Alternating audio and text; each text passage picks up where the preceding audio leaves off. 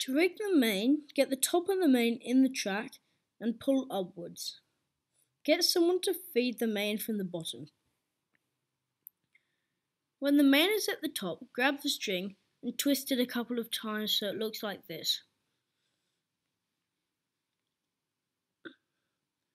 Then put it on the pin at the top.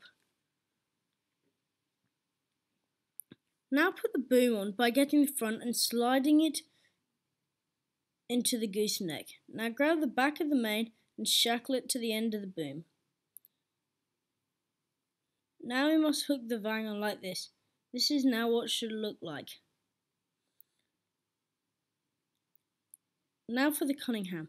It hooks onto the top hole of the bottom of the sail. Now pull the conno tight and put the shackle into the bottom hole of the main. Here is a closer view.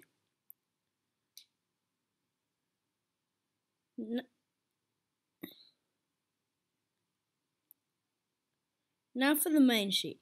Grab the longest end of the main sheet and put it through the pulley in the middle of the boom, through the plastic sleeve,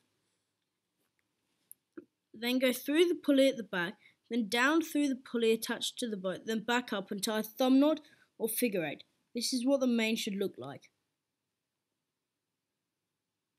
Thank you.